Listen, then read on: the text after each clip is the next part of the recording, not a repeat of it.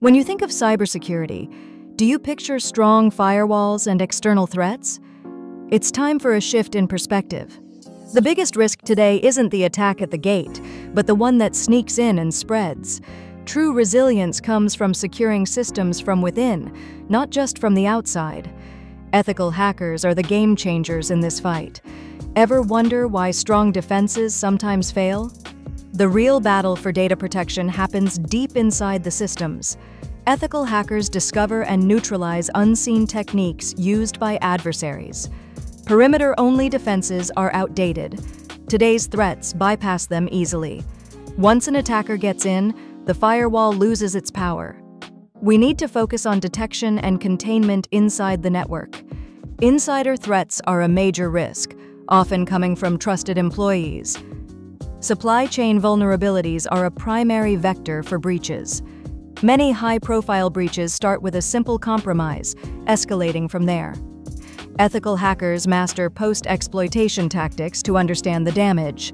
They ensure continuous access even after reboots or lost connections. Privilege escalation allows attackers to gain higher access levels. Lateral movement spreads across the network to reach high-value targets. The ultimate goal? Identify, extract, and monetize sensitive data. Attackers use stealth methods to disguise data removal as normal traffic.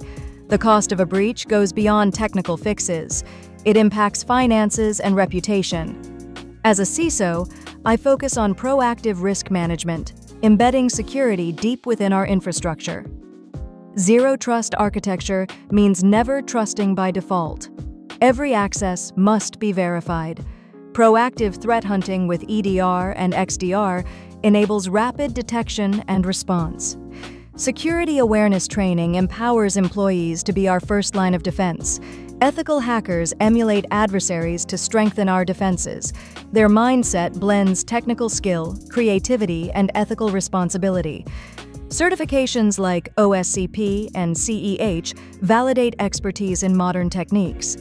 AI is evolving in both defense and offense. We must invest in both. Cybersecurity is a board-level business risk, not just an IT function. To secure our future, we must embrace the insights of ethical hacking.